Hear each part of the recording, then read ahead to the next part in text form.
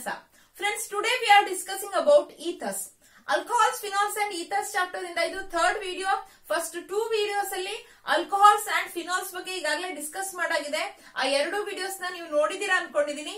ಇವತ್ತಿನ ವಿಡಿಯೋದಲ್ಲಿ classification, nomenclature, preparation and chemical reactions of ethers ಬಗ್ಗೆ ನೋಡೋಣ. So here ethers are the class of organic compounds with general formula ROR'. Here R and R' may be alkyl or aryl groups. Ethers can be classified into two categories. First one, symmetrical ethers. Symmetrical ethers. And second one, unsymmetrical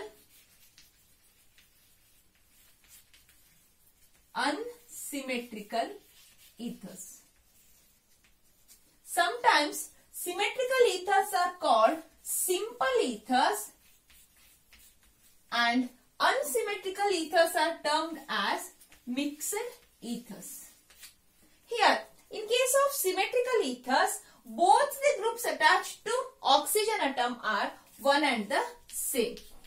But in case of unsymmetrical ethers, R and R' or the groups attached to oxygen atom are different. These two are classification of ethers. Here, symmetrical ethers. Here, R and R' are one and the same. That means CH3OCH3. We can consider this compound as example for symmetrical ethers.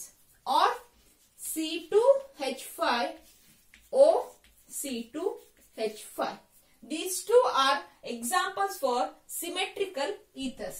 Just symmetrical ethers alli enagutte oxygen atom ge attach agiruvanta groups same irutte.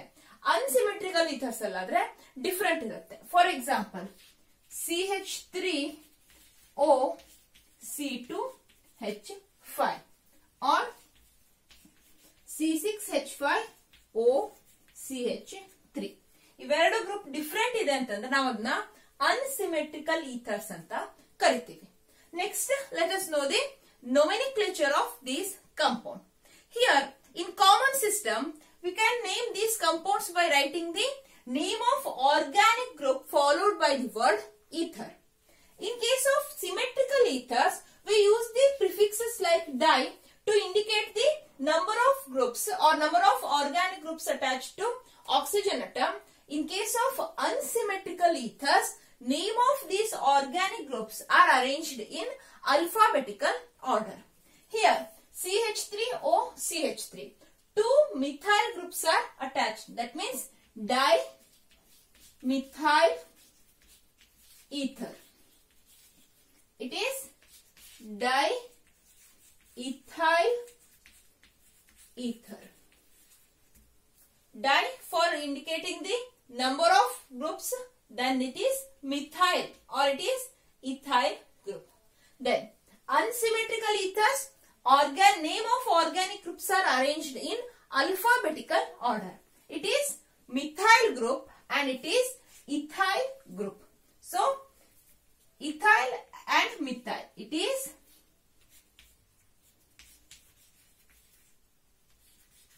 ethyl methyl ether. Just arrange it in alphabetical order. Then C6H5OCH3.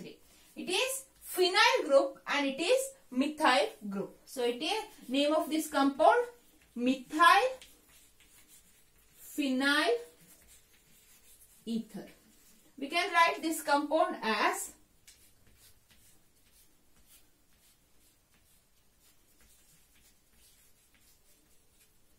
C6H5OCH3.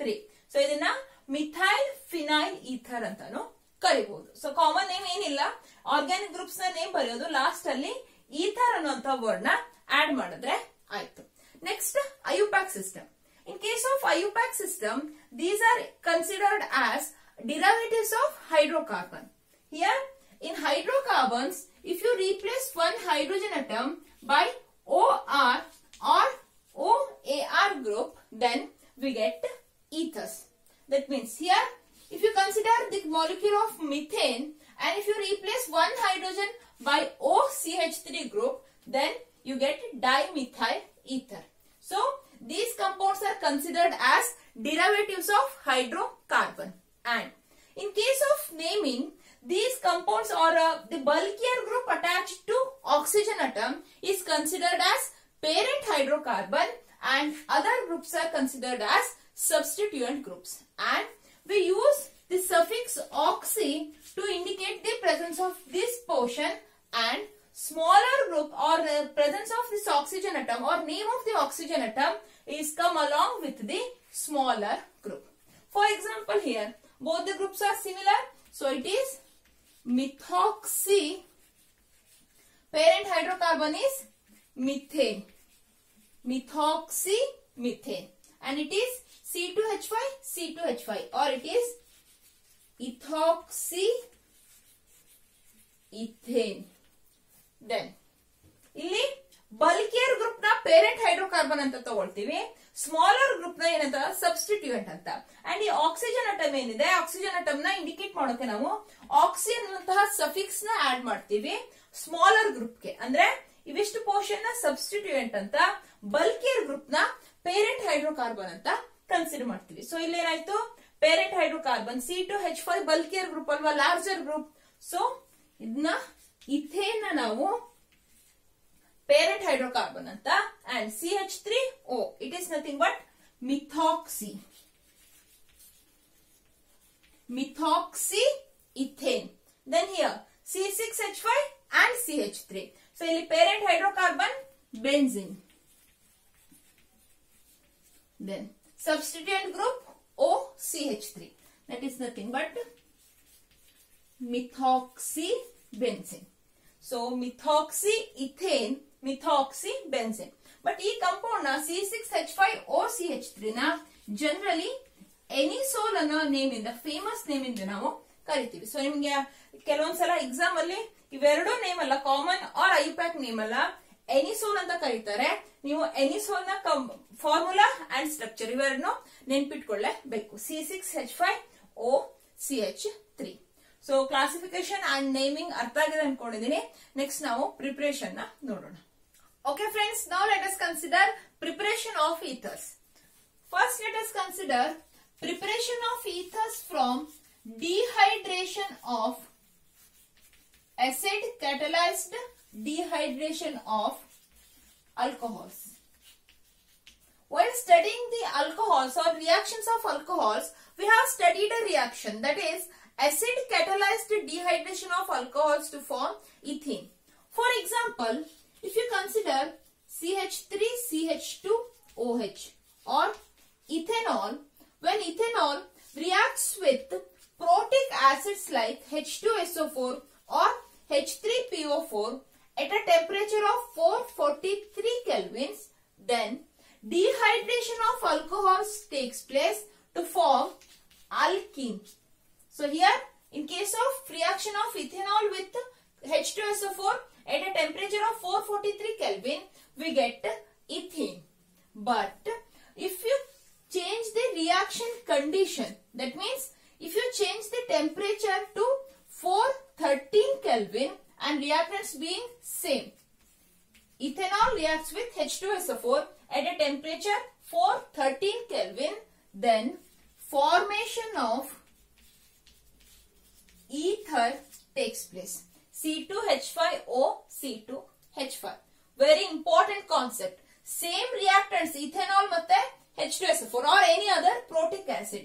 Reaction 443 Kelvin, reaction temperature 443 Kelvins ಇದೆ ಅಂತಂದ್ರೆ alkene formation ಆಗುತ್ತೆ. ಅದೇ 413 Kelvins ಇದೆ ಅಂತಂದ್ರೆ ether form ಆಗುತ್ತೆ. So we can consider this reaction as a preparation method for ethers.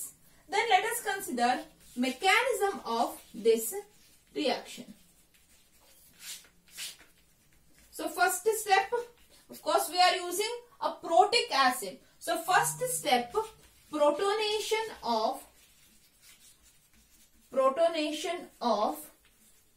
alcohol. H2SO4 ionizers to give a proton and HSO4 minus ion. First step, protonation of alcohol. CH3 CH2 OH. On this oxygen atom, 2 lone pairs of electrons are there. In the first step, protonation takes place. That means one lone pair of electron is given to this proton, or CH3 CH2 OH, one hydrogen attached with this oxygen atom. Then 1, 2, 3 bonds are there. That means positive charge on this oxygen atom. So it is ethyl oxonium ion. From the first step, protonation of alcohol takes place and we get ethyl oxonium ion. Then second step, step 2, step 1. Okay. Here nucleophilic attack of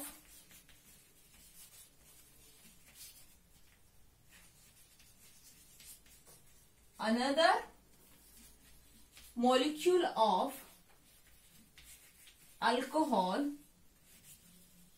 on protonated alcohol. Second step, nucleophilic attack of another molecule of alcohol on protonated alcohol. So let us consider this protonated alcohol, that is CH3 CH2 OH H and positive charge. Another molecule of alcohol, CH3 CH2 OH, 2 lone pair of electrons present on this oxygen atom, whereas this oxygen atom having positive charge contains only 1 lone pair of electron. Here comparatively this oxygen atom is electron rich center, so nucleophilic attack of this another molecule of alcohol on this protonated alcohol takes place. ಈ oxygen atom ಈ carbon atom attack ಮಾಡುತ್ತೆ, then ಈ bond break ಆಗುತ್ತೆ.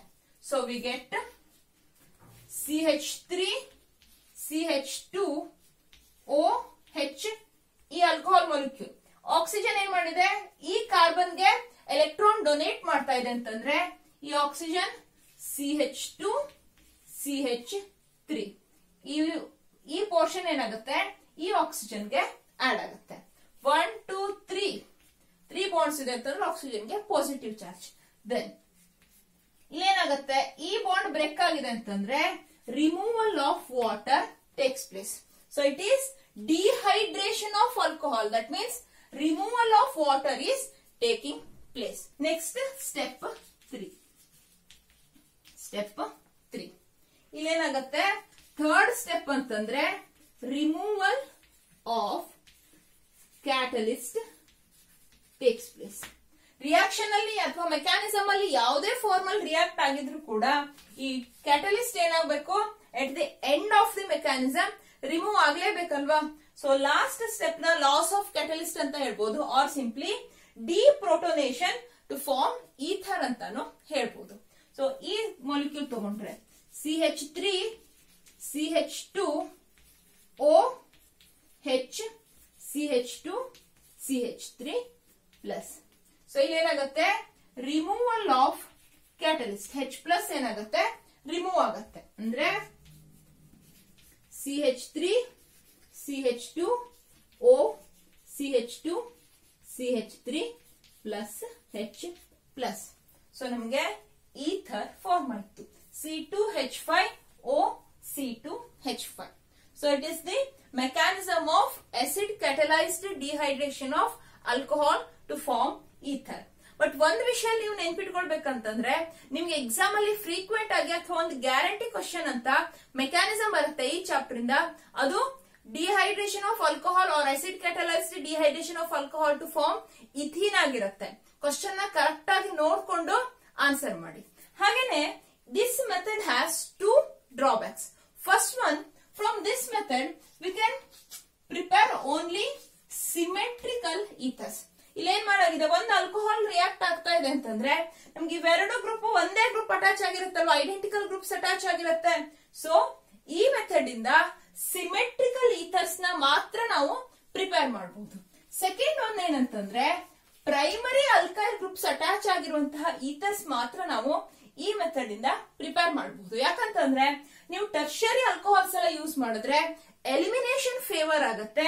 ಈ ರೀತಿ reaction ಅಥವಾ ಈ mechanism ಆಗಲ್ಲ. ಹಾಗೇನೆ ಈ mechanism SN2 mechanism.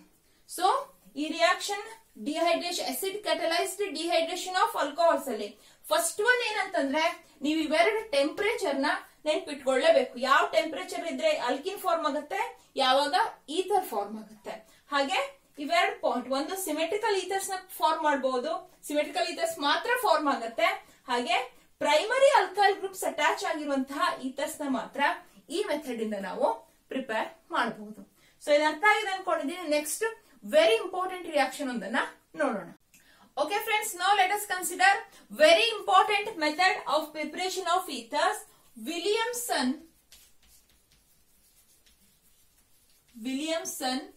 ether synthesis. Very important and of course laboratory method for preparation of ethers. In this reaction, an alkyl halide reacts with sodium alkoxide, then formation of ether takes place plus NaX. So here reaction of alkyl halide with sodium alkoxide, then we get ethers. Usually sodium ಅಲ್ಕೋಕ್ಸೈಡ್ ಇದ್ರೆ RONA ಈ ರೀತಿ ಬರಿತೀವಿ. But ನಿಮ್ಗೆ ether formation correct ಆಗಿ ಅರ್ಥ ಆಗ್ಲಿ ಅಂತ ನಾನಿಲ್ಲಿ NaOR ಅಂತ ಬರ್ದಿದ್ದೀನಿ. And from this Williamson's ether synthesis, we can prepare both symmetrical and unsymmetrical ethers. If these two groups are similar or identical, then we get symmetrical ethers. If these two groups are different, then we get unsymmetrical ethers. For example, when CH3Cl reacts with C2H5ONa, then simple ಈ reaction ಏನಿಲ್ಲ, ಇಲ್ಲಿ middle ಅಲ್ಲಿ NaCl ಅಥವಾ NaX ಇರುತ್ತಲ್ವ, ಇಲ್ಲಿ Br ಇದ್ರೆ totally NaX ನ remove ಮಾಡಿದ್ರೆ ಆಯ್ತು. ಸೊ ಇವೆರಡು ಪಾರ್ಟ್ ಏನಿದೆ ಅದನ್ನ ಜಾಯಿನ್ ಮಾಡಿದ್ರೆ ಆಯ್ತು. CH3OC2H5 ROR' NaX ರಿಮೂವ್ ಆಗುತ್ತೆ. ಸಿಂಪಲ್ ರಿಯಾಕ್ಷನ್ ಇದು. CH3OC2H5. So we get this ether. It is an example for the reaction from which we can prepare ether from Williamson ether synthesis. So simple reaction ಅರ್ಥ ಆಗಿದೆ ಅನ್ಕೊಂಡಿದ್ದೀನಿ. Usually ಈ reaction ನಿಮ್ಗೆ 2 marks ಗೆ ನಿಮ್ಮ annual exam ಅಲ್ಲಿ ಕೇಳ್ತಾರೆ. But CET or NEET exam ಅಂತ ನೋಡಿದ್ರೆ ಡಿಫರೆಂಟ್ ರಿಯಾಕ್ಷನ್ಸ್ ನ, ಅಂದ್ರೆ ಸಿಂಪಲ್ ಆಗಿ ಸಿಂಥಸಿಸ್ ನ ಎಕ್ಸ್ಪ್ಲೈನ್ ಮಾಡಿ ಅಂತಂತೂ ಬರಲ್ಲ ಅಲ್ವಾ. ಸೊ ನಾವು ಒಂದಿಷ್ಟು ಎಕ್ಸಾಂಪಲ್ಸ್ ನ ನೋಡೋಣ. So first let us consider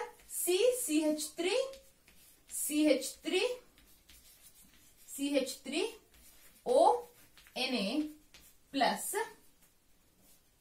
CH3Br. First reaction, and second reaction is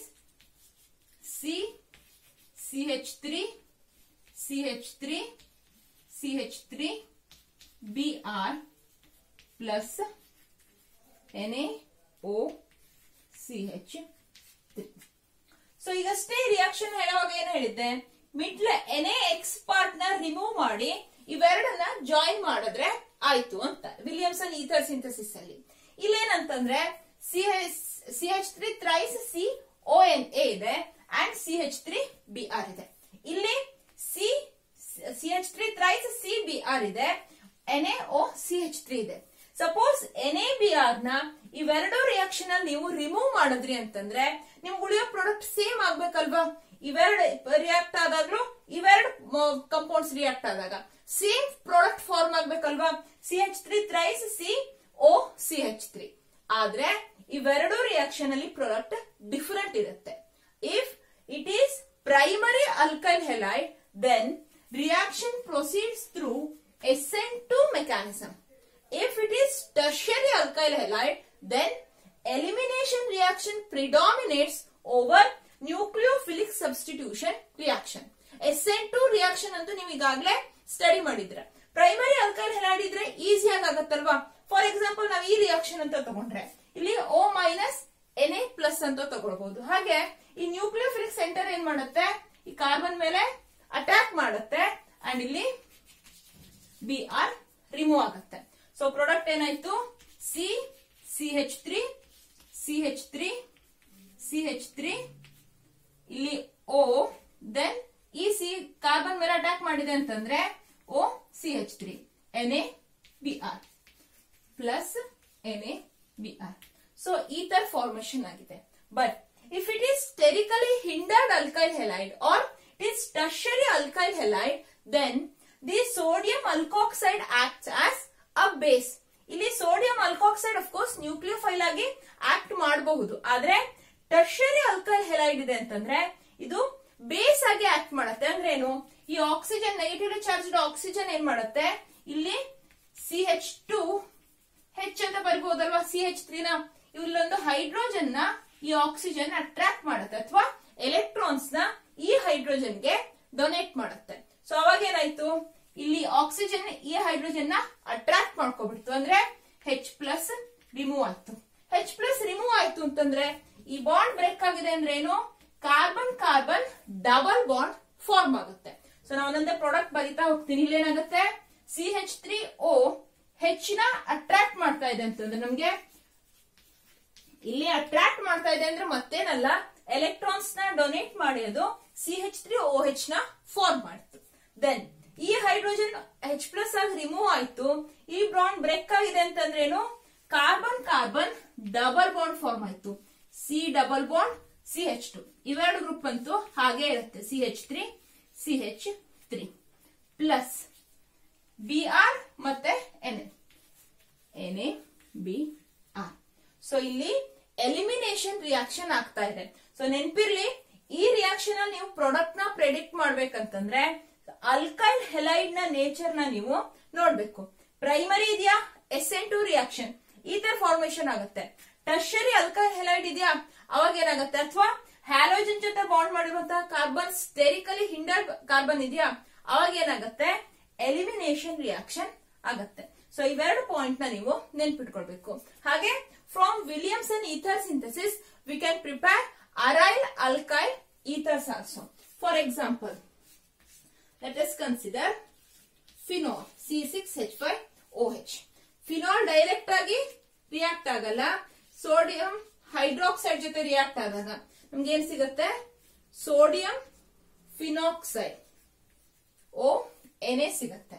then this sodium phenoxide when reacts with an alkyl halide, then Na plus O minus ಅಲ್ವಾ. So ಈ oxygen ಏನ್ ಮಾಡುತ್ತೆ, ಈ alkyl ಹಲೈಡ್ ಅಲ್ಲಿ alkyl group ಅಥವಾ carbon attach to halogen ಗೆ attack ಮಾಡುತ್ತೆ. Then we get OR plus NaX. So here we get aryl alkyl ethers or aromatic ethers. So Williamson ether synthesis inda we can prepare symmetrical, unsymmetrical and aromatic ethers also. So ಇದು usually ಏನಂತಂದ್ರೆ 2 ಮಾರ್ಕ್ಗೆ ಬಂದೇ ಬರುತ್ತೆ ಅನ್ನೋ question ತುಂಬಾ ಸಲ ಕೇಳಿದ್ದಾರೆ. ಹಾಗೆ ಈ ರೀತಿ ಕಾನ್ಸೆಪ್ಟ್ ಕಡೆ ಕೂಡ ನೀವು ಗಮನ ಇಟ್ಟರೆ CET or NEET ಅಂತ ಎಕ್ಸಾಮ್ ಅಲ್ಲಿ ಹೆಲ್ಪ್ ಆಗುತ್ತೆ. ಅರ್ಥ ಆಗಿದೆ ಅನ್ಕೊಂಡಿದೀನಿ. ನೆಕ್ಸ್ಟ್ ನಾವು ಪ್ರಾಪರ್ಟೀಸ್ ನ ನೋಡೋಣ. Okay friends, now let us consider physical properties of ethers. First let us know about boiling point. Ethers have lower boiling points compared to their isomeric alcohols because alcohols contain intermolecular hydrogen bonds, but in ethers there are no intermolecular hydrogen bonds, so ethers have lower boiling point compared to alcohols. And then solubility. Lower ethers are soluble in water due to the formation of hydrogen bond between the oxygen of the ethers and hydrogen of the water molecule. But as the alkyl or aryl groups be attached to this oxygen atom becomes bulkier, the miscibility or solubility of ethers decreases.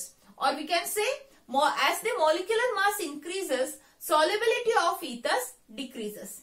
Then let us know about chemical nature. We can classify the reactions of ethers into two categories. First one, reactions involving cleavage of carbon and oxygen bond. Second one, electrophilic substitution reaction. So first let us know about reactions involving carbon and oxygen bond. Cleavage of carbon and oxygen bond. Here, first let us consider, actually first antalla nimge irode ಒಂದು reaction with HX. When ethers ROR reacts with hydrogen halide like HX at high temperature, formation of alkyl halide takes place and ROH. Simple. Here carbon and oxygen bond is breaking. Another reactant molecule is HX. So one kade H hogutte, one kade X. So formation of alkyl halide takes place. If you use ROR plus 2HX, this reaction is for equal amount of HX. If you use excess of hydrogen halide, then only alkyl halide is formed with the liberation of water. Just H2O liberate agutte and 2RX or only alkyl halide form agutte. So iವೆರಡು important. Equal amount idre alkyl halide and alcohol form agutte. Excess amount ಇದೆ ಅಂತಂದ್ರೆ only alkyl halide form ಆಗುತ್ತೆ. So ಯಾಕೆಂತಂದ್ರೆ second reaction ಅಂತ ಬೇಕಾದ್ರೆ ಬರೀತೀನಿ. ಇಲ್ಲೊಂದು alcohol form ಆಗಿದೆ ಅಲ್ವಾ, ROH. ಎಕ್ಸೆಸ್ HX ಇದೆ ಅಂತಂದ್ರೆ ಅಲ್ಲಿ ರಿಯಾಕ್ಷನ್ ಮೀಡಿಯಂ ಅಲ್ಲಿ HX ಇನ್ನೂ ಇದೆ ಅಂತಂದ್ರೆ ಅಗೇನ್ ಇವೆರಡು ಮಿಡಲ್ ರಿಯಾಕ್ಷನ್ ಆದಾಗ ಏನಾಗುತ್ತೆ, ನಮ್ಗೆ H2O ಲಿಬರೇಟ್ ಆಗುತ್ತೆ, RX ಫಾರ್ಮ್ ಆಗುತ್ತೆ. ಸೊ ಇದು ಸೆಕೆಂಡ್ ರಿಯಾಕ್ಷನ್ ಅಂತ ತಗೊಳ್ಬಹುದು. ಅಂದ್ರೆ ಫಸ್ಟ್ ಈಕ್ವಲ್ ಅಮೌಂಟ್ ಇದ್ರೆ ಈ ರಿಯಾಕ್ಷನ್ ಆಗುತ್ತೆ, ಸೆಕೆಂಡ್ ಸ್ಟೆಪ್ ಅಲ್ಲಿ ಈ ರೀತಿ ಫಾರ್ಮೇಶನ್ ಆಗುತ್ತೆ. ಸೊ ಇವೆರಡನ್ನ ಕಂಬೈನ್ ಮಾಡಿ ಬರೆದ್ರೆ 2RX ಫಾರ್ಮ್ ಆಯ್ತು ಅಂಡ್ H2O. ROH ಕ್ಯಾನ್ಸಲ್ ಆಗುತ್ತೆ. ಸೊ ಇದನ್ನ ಎಕ್ಸೆಸ್ ಆಫ್ HX ಇದ್ದಾಗ ಈ ರೀತಿ ರಿಯಾಕ್ಷನ್ ಆಗುತ್ತೆ ಅಂತ ಹೇಳ್ಬೋದು. For example CH3O CH3 plus HI, hydrogen iodide at high temperature, then we get CH3I plus CH3OH. But for this same reactant CH3OCH3, if we add excess of hydrogen iodide, then we get 2CH3I plus H2O. Simple. H2O liberate ಆಗುತ್ತೆ, CH3I CH3I. ಇದು ಯಾವಾಗ symmetrical ethers ಇದ್ರೆ. ಅನ್ಸಿಮೆಟ್ರಿಕಲ್ ethers ಇದ್ರೆ ಏನಾಗುತ್ತೆ, CH3O C2H5 plus HI ಅಂತ ಇದ್ರೆ equal amount of HI use ಮಾಡಿದ್ರೆ, then halogen atom or here iodine goes along with the smaller group. So we get CH3I plus C2H5OH. So ಇಲ್ಲಿ ಏನಾಗುತ್ತೆ, ಈ bond break ಆಗುತ್ತೆ, ಇಲ್ಲಿ I ಇಲ್ಲಿ H. So C2H5OH and CH3I. Suppose if you consider the reaction of unsymmetrical ether with excess of hydrogen iodide, then we get mixture of alkyl halides CH3I plus C2H5I plus H2O. ನಮ್ಗೆ ಏನಾಗುತ್ತೆ, again ಈ alcohol ಜೊತೆ excess HX ಇದೆ ಅಂತಂದ್ರೆ ಈ alcohol ಜೊತೆ again hydrogen iodide react ಆಗುತ್ತೆ. So ನಮ್ಗೆ C2H5I ಸಿಗುತ್ತೆ. ಸೊ ಇಲ್ಲಿ ಈಕ್ವಲ್ ಅಮೌಂಟ್ ಇದ್ರೆ ಸ್ಮಾಲರ್ ಗ್ರೂಪ್ ಜೊತೆ CH3 C2H5, smaller group CH3 ಜೊತೆ ಅಯೋಡಿನ್ ಹೋಗುತ್ತೆ. ಸಪೋಸ್ ಎಕ್ಸೆಸ್ HI ಇದೆ ಅಂತಂದ್ರೆ ನಮ್ಗೆ alkyl halides, different alkyl halides ಸಿಗುತ್ತೆ. So it is about the reaction of ether with hydrogen iodide. Then let us know the reactivity order. HX ಅಂತ hydrogen halide ಅಂತ ತಗೊಂಡಿದೀವಲ್ವಾ. Here hydrogen iodide is more reactive compared to HBr compared to HCl. So ಇಲ್ಲಿ reaction ಅಲ್ಲಿ ಆಗ್ತಿರೋದೇನು, first H ನ liberate ಮಾಡ್ತಿದೆ ಅಲ್ವಾ. So hydrogen halides ಅಲ್ಲಿ ಯಾವ್ದಕ್ಕೆ more acidic nature ಇದೆಯೋ ಅದು ಮೋರ್ ರಿಯಾಕ್ಟಿವ್ ಅಂತ. ಸೊ ಇಲ್ಲಿ HI ಈಸಿಯಾಗಿ H+ ನ ಲಿಬರೇಟ್ ಮಾಡುತ್ತೆ. So HI greater than HBr greater than HCl. Then let us consider reaction of aromatic ethers like anisole OCH3 C6H5CH3. It is anisole. Anisole when reacts with hydrogen iodide, ಇಲ್ಲೇನ್ ಹೇಳಿದೆ, smaller group ಜೊತೆ iodine ಹೋಗುತ್ತೆ. Fine, ಏನಾಗುತ್ತೆ ಇಲ್ಲಿ product ಏನಾಗುತ್ತೆ, C6H5OH plus CH3I. ಈ bond ಈಸಿಯಾಗಿ break ಮಾಡಬಹುದು. ಬಟ್ ಇಲ್ಲಿ carbon and oxygen bond break ಮಾಡೋಕಾಗತ್ತಾ? ಇಲ್ಲಿ ಆಕ್ಸಿಜನ್ ಮೇಲೆ ಲೋನ್ ಪೇರ್ ಆಫ್ ಎಲೆಕ್ಟ್ರಾನ್ಸ್ ಇದೆ ಅಂದ್ರೇನು, ಇಲ್ಲಿ ಈ ಬಾಂಡ್ ಗೆ ಪಾರ್ಷಿಯಲ್ ಡಬಲ್ ಬಾಂಡ್ ನೇಚರ್ ಇರುತ್ತೆ. ಸೊ ಈ ಬಾಂಡ್ ಬ್ರೇಕ್ ಮಾಡೋದು ತುಂಬಾ ಕಷ್ಟ. ಸೊ ಅಯೋಡಿನ್ ಬಂದ್ರೆ CH3 ಗ್ರೂಪ್ ಜೊತೆ ಅಟ್ಯಾಚ್ ಆಗುತ್ತೆ, ನಮ್ಗಿಲ್ಲಿ ಫಿನಾಲ್ ಸಿಗುತ್ತೆ. ಎಕ್ಸೆಸ್ HI ಇದ್ರೂ ಕೂಡ ರಿಯಾಕ್ಷನ್ ಈ ಸ್ಟೆಪ್ ಗೆ ಸ್ಟಾಪ್ ಆಗುತ್ತೆ. ಇಲ್ಲಿ ಆಗ್ತಾರ ಮಿಕ್ಸ್ಚರ್ಸ್ ಅಥವಾ ಓನ್ಲಿ ಅಲ್ಕೈಲ್ ಹೆಲೈಡ್ಸ್ ಆರ್ ಅರೈಲ್ ಹೆಲೈಡ್ಸ್ ಫಾರ್ಮೇಶನ್ ಆಗೋದಿಲ್ಲ. And of course phenol is resonance stabilise structure as compared to ಅಯೋಡೋಬೆನ್ಸಿನ್. ಅದರ ಪಾಸಿಬಿಲಿಟಿ ನೆಕ್ಸ್ಟ್ ಸ್ಟೆಪ್ ಅಲ್ಲಿ ಆದ್ರೆ ಏನಾಗುತ್ತೆ, ಅಯೋಡೋಬೆನ್ಸಿನ್ ಫಾರ್ಮ್ ಆಗ್ಬೇಕಲ್ವಾ. ಇಲ್ಲಿ OH ಇದ್ದಲ್ಲಿ I, but phenol is resonance stabilised. So phenol ಗೆ ರಿಯಾಕ್ಷನ್ ಸ್ಟಾಪ್ ಆಗುತ್ತೆ. ನೆಕ್ಸ್ಟ್ ಇನ್ನೊಂದು ರಿಯಾಕ್ಷನ್ ನೀವು ನೋಡ್ಬೇಕೇನಂತಂದ್ರೆ CH3 O CH3 plus HI. Then ಇದಕ್ಕೆ ಪ್ರಾಡಕ್ಟ್ ಏನ್ ಬರ್ಬೇಕು, ಅಯೋಡಿನ್ ಸ್ಮಾಲರ್ ಗ್ರೂಪ್ ಜೊತೆ ಹೋಗ್ಬೇಕಲ್ವಾ. ಇಲ್ಲೆಲ್ಲ ನಾವು ಅದನ್ನೇ ಅಲ್ವಾ ನೋಡಿದ್ದು, ಸ್ಮಾಲರ್ ಗ್ರೂಪ್ ಜೊತೆ ಅಯೋಡಿನ್ ಹೋಗುತ್ತೆ. ಆದ್ರೆ ಈ case exception. If the carbon attach to oxygen atom or there is a tertiary alkyl group, then we get CH3 I plus CH3OH.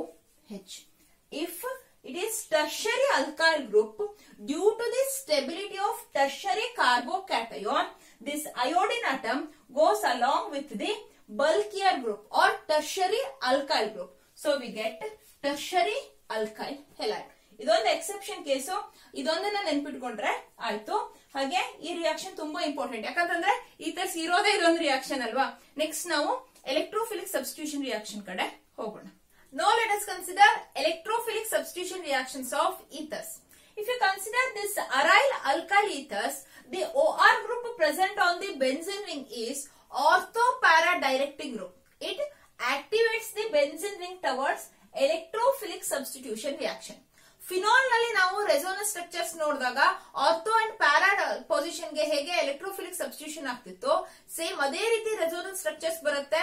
And ಇಲ್ಲಿ ನೀವು ಎನಿಸೋಲ್ ಅಂತ ನೋಡಿದ್ರೆ ಅವ್ರು ಯಾವುದೇ ಅರೈಲ್ ಅಲ್ಕೈಲ್ ಈಥರ್ ನೋಡಿದ್ರು ಕೂಡ ಆರ್ಥೋ ಅಂಡ್ ಪ್ಯಾರಾ ಪೊಸಿಷನ್ ಅಲ್ಲಿ ಎಲೆಕ್ಟ್ರೋಫಿಲಿಕ್ ಸಬ್ಸ್ಟಿಟ್ಯೂಷನ್ ರಿಯಾಕ್ಷನ್ ಆಗುತ್ತೆ. So first let us know ಹ್ಯಾಲೋಜಿನೇಷನ್ reaction. Usual ಹ್ಯಾಲೋಜಿನೇಷನ್ reaction ಇದೆ. ಇಲ್ಲಿ ಏನಾಗುತ್ತೆ, ಎನಿಸೋಲ್ C6H5OCH3 when reacts with bromine in ethanoic acid, we get ortho and para substituted product. Here para substituted product is major one.